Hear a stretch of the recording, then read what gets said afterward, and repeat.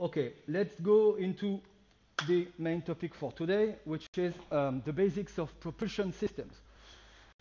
It's only sometime, maybe something as 15 slides, so it's quite short, but it's just in order to have the basics. So the idea is to go into this kind of system and to understand why we need to have some propulsion system. So the very basics. Propulsion means to propel, to push away, to change the motion. Okay, so you have any kind of vehicle, whether it is into space or into the atmosphere, and you want to change its motion for any kind of purpose. And so for that, you need a propulsion system, and there's a lot of different propulsion systems, but the most common one, and probably the only one we will be interested into, or maybe except in your propulsion project, because if you want to go outside of this field, why not? The one we will be interested into during this semester is jet propulsion system. So the jet propulsion system is when you have, I just check because okay, so it works. It's when you have this kind of thing, and you are just storing some gas, and you are rejecting the gas. So sometimes it's usual gas, sometimes it's more about plasma. That's, for example, some space probe which are using this kind of engine. And because you are losing some momentum,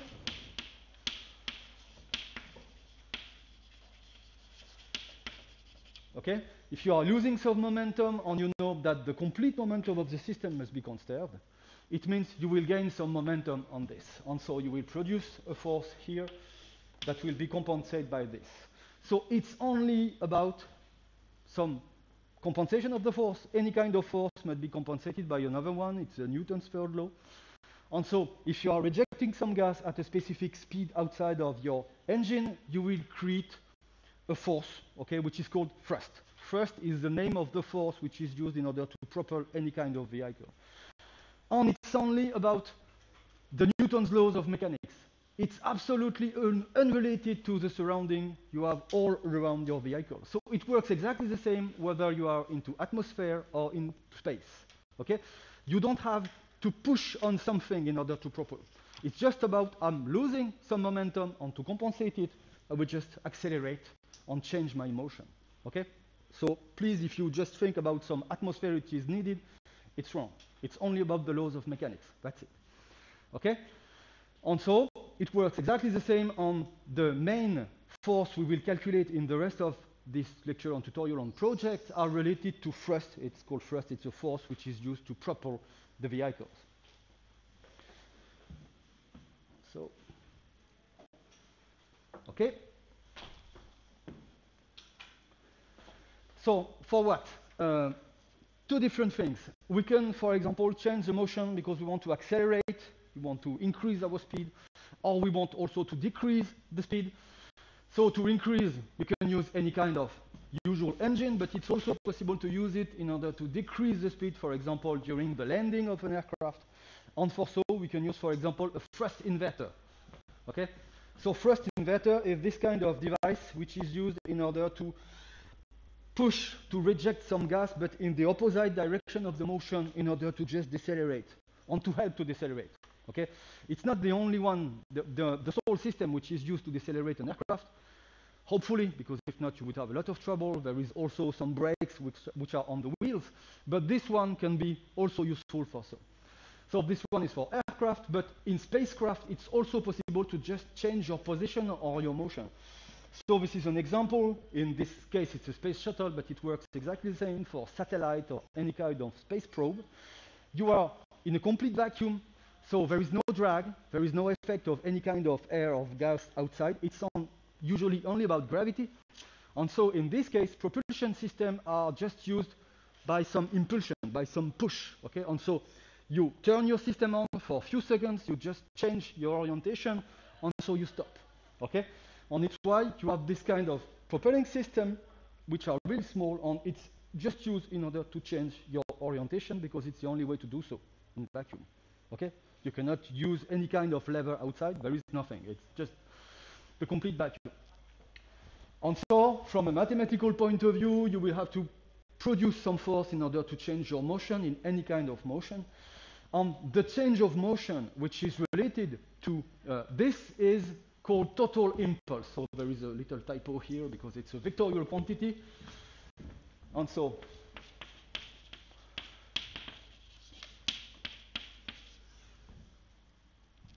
the total impulse is it when you have the integral of the force over time. For example, for one position, for one time, 1 on time 2, for example, it corresponds to this, the sequence you are accelerating or you are just turning on your engine. On this one corresponds, it's not complicated to demonstrate it, to just the difference of momentum, okay? P with a vector is just the momentum, so one of the quantities which is conserved in the laws of mechanics, okay? And so you have some momentum at the beginning, you just turn on or turn off your engines, or maybe turn on but just to decelerate, and so you change your motion, and at the end you will obtain another momentum, okay? So an amount of motion. In French it's quite easier because it's quantité de mouvement, but in English it's momentum, okay? It's the amount of motion which is contained in any kind of motion, okay? And so this is basically the kind of use we can do with these devices. Just check, okay, so this. So why? What is the purpose of propulsion system? For aircraft, it's really simple. It's because we need to transport some mass from one point to another point. And for so, we need to create the lift, okay? The lift is the force that we push up your vehicle, okay? So the lift, when you're, I will try to draw some vehicles. I'm a really bad drawer, so you have the right to just laugh at me for 1 to 2 minutes, not more. After that, it's quite, not really good. So, yes, this is an aircraft. Quite old, but I'm an old guy, so it's okay. And you want to fly it. And if you don't want to crash, you will need to create some force in order to maintain the vehicle into the air, and this force is called lift. Okay, you are here. Good draw, right? Maybe it's another job I can try to. No. So the lift is here because you want to maintain this into the air. And in order to create this, to create the lift, in order to compensate the weight, because weight is obviously in the other direction. Okay, weight is here, okay? If you want to create the lift, you will need to move, and if you move, you will create a drag. So the drag is the resistance force, which is just created by the motion of the vehicle, okay? And so drag is in this direction. So imagine you have your center of mass, which is here. So this one is drag. And in order to compensate this drag, oh, you have 4 colors, it's really perfect. You will need to produce thrust. Okay? So the causality, the chain of causality of this problem is I want to compensate a weight, so I need to create a lift. But if I create a lift, I also create a drag, and in order to compensate the drag, I will need to produce a thrust. Okay? All of this picture on this situation corresponds to a stationary flight. Obviously, if it's during the takeoff or the landing process, it's different because you will also change the motion, the momentum of the complete aircraft, and the calculation is more complicated. But it's really outside of what we will talk about during this semester because this kind of problem is quite complicated. In order to start to understand how to design such kind of engine, we will just focus on the stationary process. And so for us, it will be only about that. And some of the exercises which are on the tutorial worksheet for today are really dedicated to this kind of calculation. Okay? This one is for air. But what happens in vacuum? In vacuum, it's quite different because almost the only force which is applying on your vehicle is gravity. And so most of the time, when you want to use your propelling system, your propulsion engine, it's more to change your orbit. So a classical example is when, for example, you want to put a satellite into a specific orbit, so a geosynchronous orbit, so it means your satellite will always have the same position regarding to the Earth all a long time, okay? And in this situation, you cannot do this into once because it's too complicated. So the first step is you are using a rocket. This rocket will put your satellite on a lower orbit, and it will just fly this way. And at some point, you need to change your orbit. And usually, it's not usually, we always use this process because it's more efficient from the point of view of fuel consumption or propellant consumption. You increase your speed in two steps. First step, you are on a circular orbit, okay? And you just turn on your engine, for example, for 30 to 40 seconds, 1 minute, it really depends on the spacecraft. And so you increase your speed at this point. And because you don't have any other force applied than gravity, you change your orbit. And if you let things go, you will just follow this ellipse as an orbit, okay? But it's not the one you want. The one you want is the circular one. And so when you reach this point, again, you turn on your engine, and so you push in order to change your orbit. On the word is circularized. You circularize your orbit, so you are changing your orbit from an ellipse to a circle one. And so you just raise the orbit you want. For example, if your satellite is for any kind of telecommunication process. Okay? So this one is 2 steps. And it's why the design of this engine are completely different from the one of engine in aircraft. For spacecraft or for rockets, this engine are working with a really high strength, but for short duration. For a complete launch, the system is supposed to work for 2 minutes or something like that. You need to be sure that it will work on nominal situation, on best performance during 2 minutes, okay? Because on usual rocket launch, you need 2 minutes to go into the orbit. If you already take a look at some SpaceX video on YouTube, it's the order of magnitude. It's the typical time you need to reach the lower orbit. For an aircraft system, it's completely different because sometimes you need to fly for 12 to 15 hours. So 2 minutes, 15 hours. The design is completely different because the constraints which are applied to an aircraft which is supposed to work for 12 hours on another one for 2 minutes are completely different. Okay? But some physical process and some basic explanation are exactly the same. So how it looks like. This one is a really simplified engine. It's a simplified view of a jet engine, so the one which is used by usual aircraft. How does it work? Hopefully, when you are flying into the air, you have some combustive which is freely available. It's oxygen. Oxygen is everywhere. It's 20% of the atmosphere, even if you are at high altitude. And so you can consume it. You can combine it with some fuel in order to produce your combustion process. And this combustion process is used to accelerate, to increase the kinetic energy of the gas. Okay? So some air is entering into the engine at a speed which is the one of the aircraft. Okay, so in this case, we suppose we are in front of the engine, but just imagine this engine is going this way. And so the speed of the air is the speed of the aircraft. Okay, so the air is going in this way. On this side, it's compressed by some compressor, so some rotating compressing system. I will explain later why we use this kind of system. We compress it. We put some fuel here. We produced our combustion process. The combustion process is adding some thermal energy into the gas, and this thermal energy is converted into kinetic energy. And at the end, you have a gas which is flowing at a really high speed than the one you are going inlet. And this is the difference of speed that produced the thrust you want. Okay? So this is really the very basic principle. And in this case, the only liquid you need to have on board is fuel, not combustive. Combustive is free, you just have to consume it outside, okay, in the atmosphere. If you are working with a spacecraft, it's completely different because a significant part of the lifetime of these engines are occurring into space, into vacuum, and so there is no oxygen. And it's impossible to produce any combustion process if you don't have any combustive.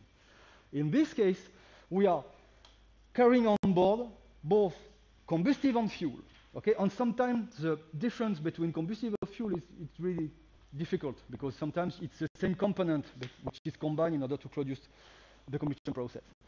This is an example of a rocket engine which is quite specific because it's a solid propellant rocket engine which is usually called booster. So when you have some launch of rocket, you have a booster, which is usually on the side.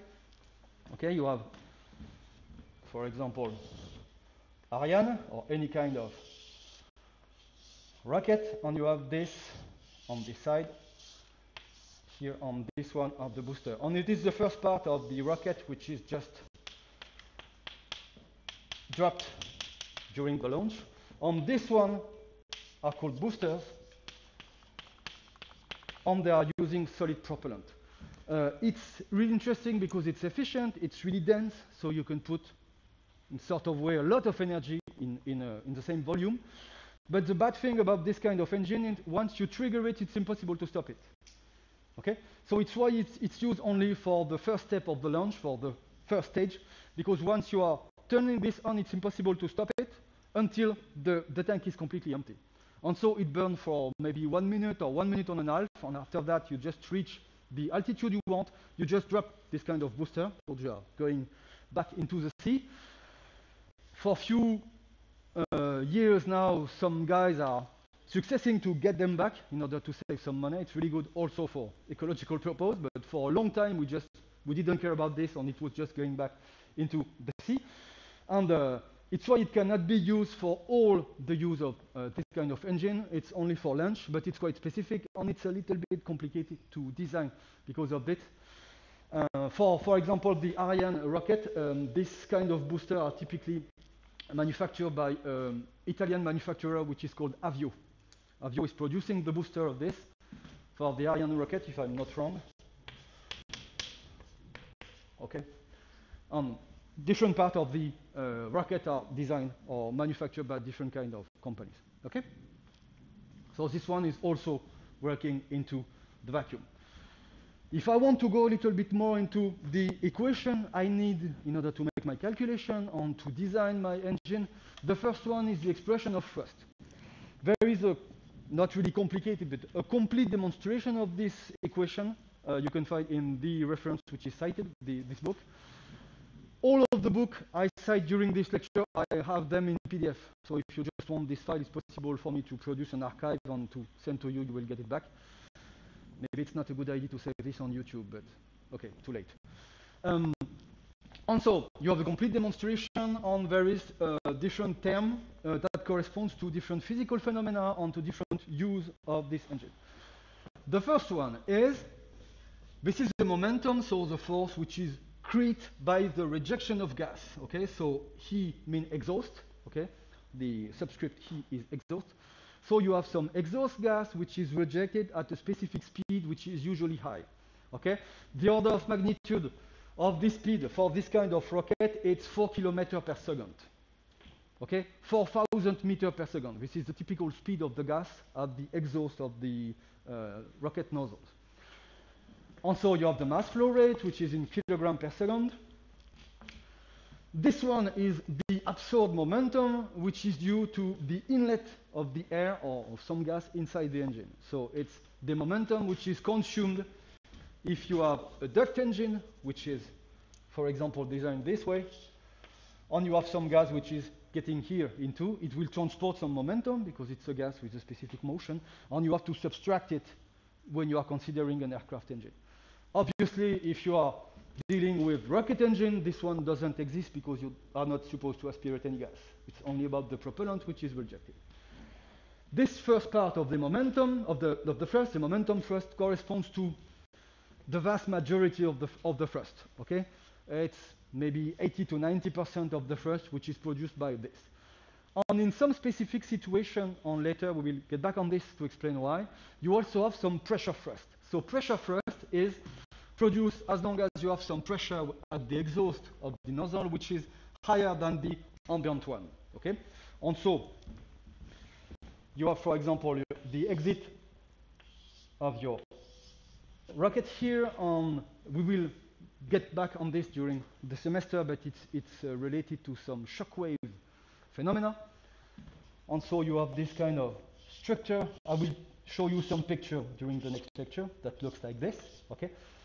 On this case, because your flow is really supersonic, you can have a pressure here, which is an exhaust pressure, which is higher than the ambient one. And so this difference of pressure, when it's multiplied by the area of the outlet of the engine, will produce some force. So it corresponds to thrust. We usually don't want to use this thrust because it's not really efficient, but we don't have the choice for some reason I will explain later. And so if you want to decompose or if you want to express and calculate the thrust of a complete engine, we just need to use this relation. Okay?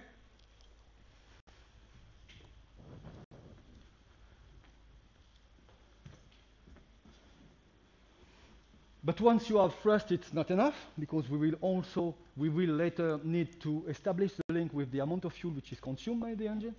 And so, I need to get back to some fundamental concept in thermodynamics, which is work. Okay, so mechanical work, and you already know that mechanical work is basically defined as the product of a force by a displacement, by a distance. Okay, and if you multiply the force in Newton by a distance in meter, you will obtain an energy, a mechanical work, which is expressed in joule. Okay?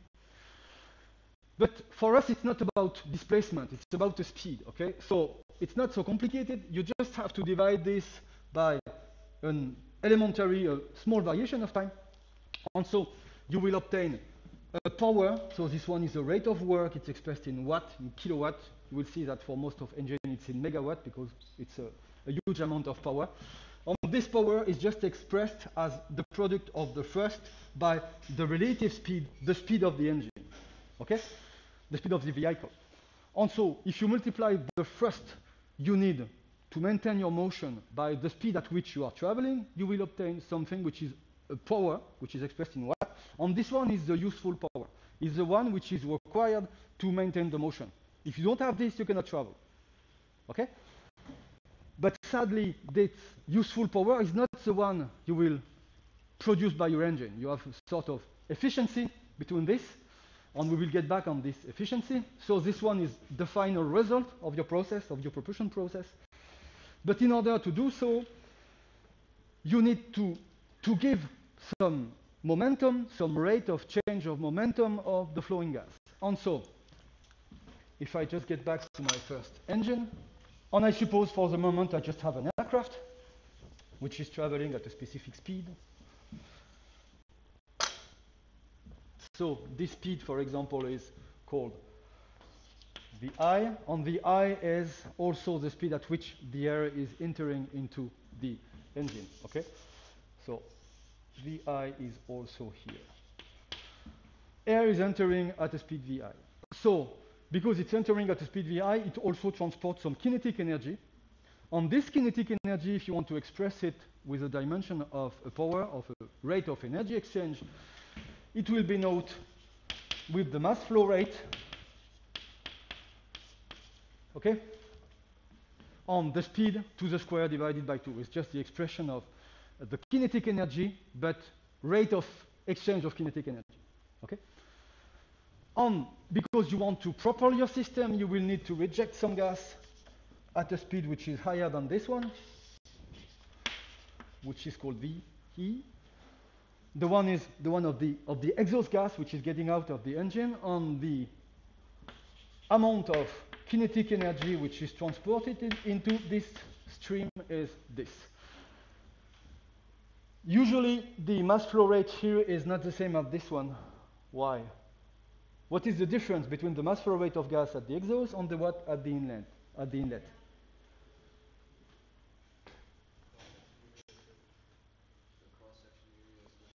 No, because it's mass flow rate, so it's not related to geometry. It's just the amount of mass which is transported in and out at any time. Exactly. The fuel is consumed. It's not a lot, but you have some fuel which is initially in the tank which are usually in wings, and this fuel is getting here, and so you have mass flow rate of fuel. On the final mass flow rate, which is at the exhaust, is the sum of the one at the inlet, which is air with almost 20% of oxygen, and the one of the fuel. But usually, and we will get back on this calculation later, the amount of fuel is really small against the one of air, and so for most of calculation, we consider we have the same mass flow rate and it works good. Okay, the error, the calculation error is really small. And so from that, the actual power you gave to your flow is the difference between the kinetic energy at the exhaust and the kinetic energy at the inlet. Okay? You produce this in order to obtain the useful power that corresponds to the motion of the vehicle. Okay? And so the difference between these two powers is not only related to the engine, but also to the complete aircraft. Okay? It's a design problem for the complete aircraft. If your aircraft is more efficient, for the same speed, you will be able to decrease your drag because it's really well designed. You use a lot of complicated calculation of fluid mechanics in order to design the shape of the vehicle. And so you will decrease the drag, and it will be possible to decrease the difference between the useful power which is used to propel the vehicle and the one which is consumed to accelerate the gas. Okay? And if you are combining this, you obtain what is called the propulsion efficiency. So for an aircraft or a jet engine, this propulsion efficiency is just the ratio of the useful power which is used to propel your vehicle on the one you supply to your stream in order to increase its kinetic energy. Okay? So this one is for the aircraft. I just get this. Okay? For a rocket, it's a little bit different because we are not aspirating any gas from the inlet, and so the expression is a little bit different. The kinetic energy which is supplied to the gas is expressed this way. This one corresponds to the speed at which the gas is getting out of the rocket. Okay, so it's a conventional definition. These two efficiencies are not really defined exactly in the same way because it's a performance criterion which is defined in order to be between 0 and 100%, 0% and 100%, and this is the reason why these two expressions are slightly different. And now, if I'm getting back to the propulsion efficiency, but for the rocket, once again, is defined in a slightly different way because we are defining the useful power by the sum of the kinetic and the useful one. Okay? So this one is the one which is supplied to the fuel, to the gas stream which is getting in and out of the engine, but it's not the one you are paying for. Okay? The real one you are paying for is the one which is related to the amount of mass which is consumed. And so you have another efficiency which is only about the engine. For this, it's really only about the engine on the propulsion system. And it is related to the ratio of the amount of kinetic energy, kinetic power you will supply to your gas stream over the one which is contained in the chemical energy of the fuel. Okay, you have some chemical energy of the fuel, so it's possible to release this in burning the fuel, in mixing it with combustion, or in burning it. And not all of this energy will be converted into work. The first reason is about the second law of thermodynamics, so you already saw that. It's impossible to entirely convert any amount of heat into work. You always have some work which is lost. And the difference between this is related to the Carnot efficiency, so it's exactly the same. And for us, it's exactly the same process. We have some chemical energy which is used when the fuel is burnt, and some of this energy is used to increase the kinetic energy of the gas stream, and another one is lost, for example, in heat exchange with the gas or with the engine and so on. Okay? And so at the end, the complete efficiency of the vehicle is just the product of the propulsion efficiency, so the one calculated by the engineers that are working on the aircraft, on the vehicle, on the thermal efficiency, which is the one which is calculated by the engineers that are working on the propulsion system itself. And so if you want to optimize and to make your system really better from performance point of view, you will need to work both. It's quite obvious, but in this relation, it's really clear. At the same time, on the propulsion efficiency, and so the shape of the vehicle, on the thermal efficiency, and so the performance of the engine. Okay? Clear enough? Not too fast? Would in calculating the thermal efficiency, would something like the consumed chemical power be given, or? Yes. In this case, the consumed chemical power is usually related to the mass flow rate of fuel, only of fuel, because it is the one you are paying for. And the proportion is given by the heating value. Usually the lower heating value. You already heard about this? Heating value. Usually it's lower heating value. So this one is a chemical property of the fuel by itself.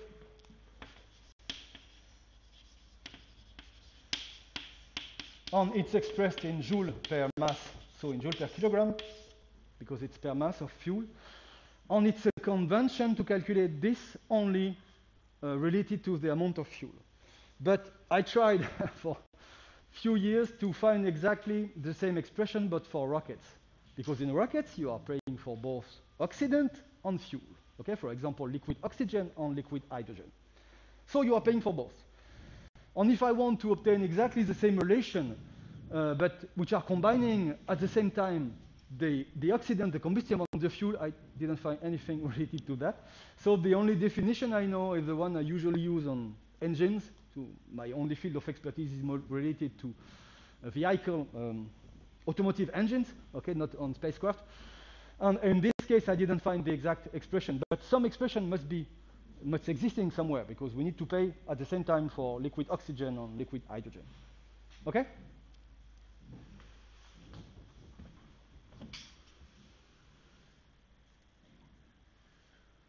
Another performance criterion we will use a lot during this lecture, and maybe you already heard about this. It's called specific impulse. Okay? So the specific impulse is basically the total impulse previously defined, but divided by not exactly the mass flow rate, but the weight flow rate of not the fuel, but the propellant you have on board. This one is quite tricky because you have some chemical product on board. That can be fuel if it's an aircraft, or fuel and combustive if it's a rocket engine. And this one is important because it's a weight you have to carry on with you when you're flying. On this propellant, these propellant are ejected at a specific rate, okay? And so if you divided the total impulse, so the change of momentum of the complete system, by the change of mass of the complete system, and you just multiply this, it's in order to obtain some the criterion in second, you will obtain which is called specific impulse. And this one is really fundamental because it's really related to the efficiency of the engine. If your engine is more efficient, it means you will create a larger thrust for the same amount of propellant which is consumed.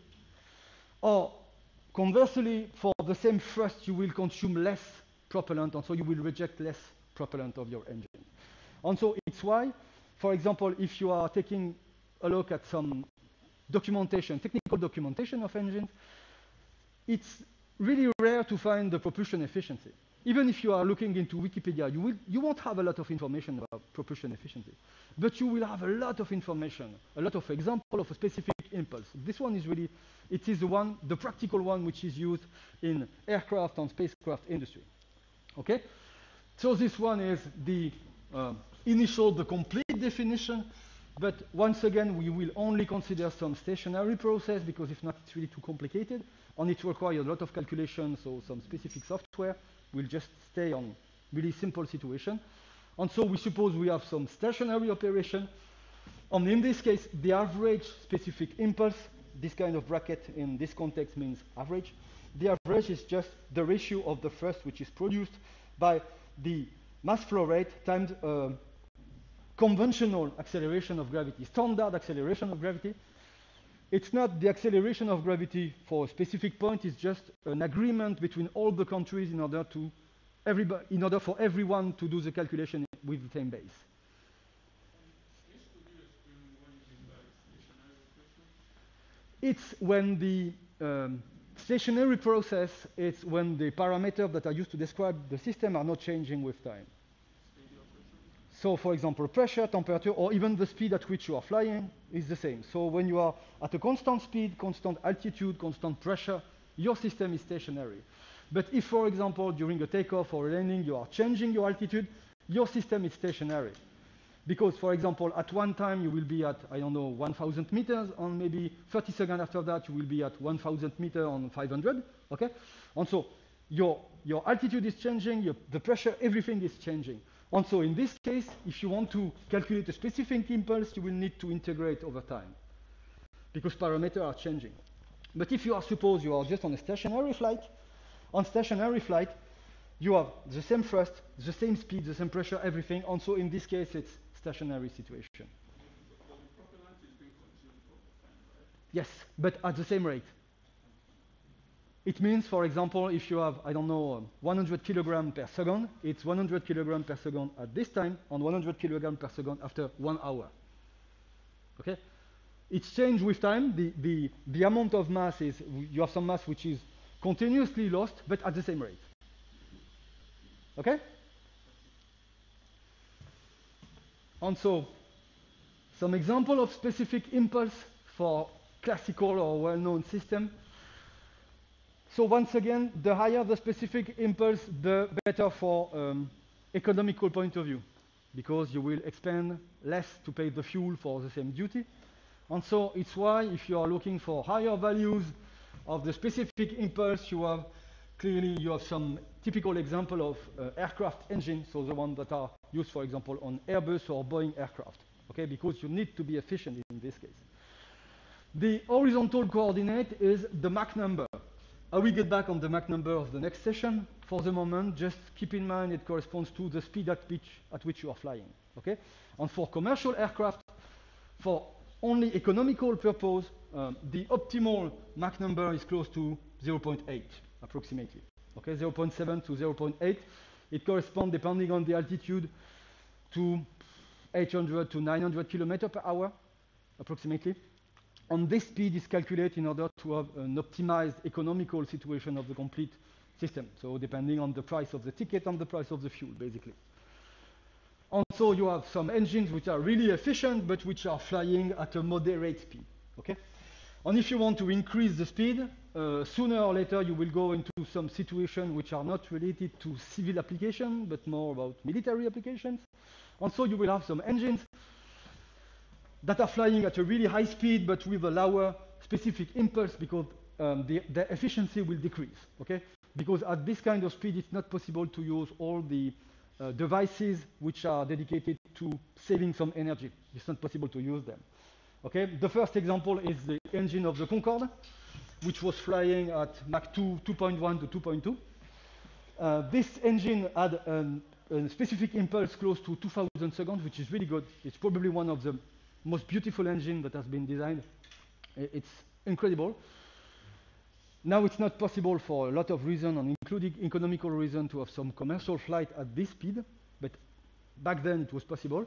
And so you had some, if you are increasing the speed from this range of speed, it's only about military and spacecraft. And so you have some kind of, this one is called the Blackbird. I will be back on this because it's not an aircraft. It's a sort of dream or a nightmare, depending on which side you are. But it's absolutely incredible. On this engine was this aircraft was flying at 2.6 to 2.7 Mach number. I have a lot of videos about the Blackbird, so I will just send you the link to the videos, and you will take a look at this, and you will say, these guys were crazy. Yes, and rich, because it's really expensive. After this, it's impossible to have usual engines, so the one with some rotating shaft, because it's too high speed on them. The only solution is to use what is called the ramjet. We'll be back on this. The ramjet is when you are using the inlet speed of the gas in order to increase the pressure, with no rotating motion inside, nothing. It's only about this. So you convert the kinetic energy into pressure, you mix with some fuel, you burn it, and the pressure you obtain is again converted into kinetic energy. It's really difficult to control, it's difficult to design, but it's possible with this kind of engine to fly at some speed which are close to Mach 5. So something which is really crazy. Ramjet is when the flow inside the engine is subsonic. Okay, so you have under Mach 1, but inside the engine, and you are getting back into supersonic outside. And there is another application which is even more complicated, and it's really rare to find this because almost none of these engines are actually working. It's called scramjet. Scramjet is when even inside your engine you are supersonic. So it's for really crazy and rich guys because it's really complicated. Anyway. All of these engines are supposed to work with air, so they are aspirating air. And if you are looking for rocket engine. So this one, they don't care about the Mach number or about the altitude because they are working exactly the same into atmosphere or into vacuum. But their specific impulse is really lower, okay? Even for really very good rocket engines, the specific impulse, the order of magnitude, is 300 to 400 seconds, which is really good for this kind of engine, but it's really lower than the one of aircraft. And the first reason is we have to carry on board fuel on combustive. Okay, for aircraft it's simpler because it's only about fuel. But for rocket engine, it's fuel on combustive. And so to produce the same thrust, you will reject more mass at the outside. And so you obtain a lower specific impulse. Okay? Okay, we will calculate this during the tutorial, no problem. And once again, so just to finish, it's for the very basics you have to keep in mind in order to start the tutorial session. Okay? I will need a break because with the mask it's really difficult to breathe. Do you have any question about that? And I'm almost on time. Okay? On the one on YouTube, you can post some question on talk. Maybe I have 100 questions of maybe it just doesn't work and they don't have any sound. Or, no, I hope it's not. Okay, no answer. So there is nobody or they are completely sick. Anyway, just to finish this, some reference. If you need them, it's just possible to ask. I could produce an archive and we'll get it back. It's a lot of books, so probably you won't have enough time to. But for some specific example or specific explanation, it's really, really good.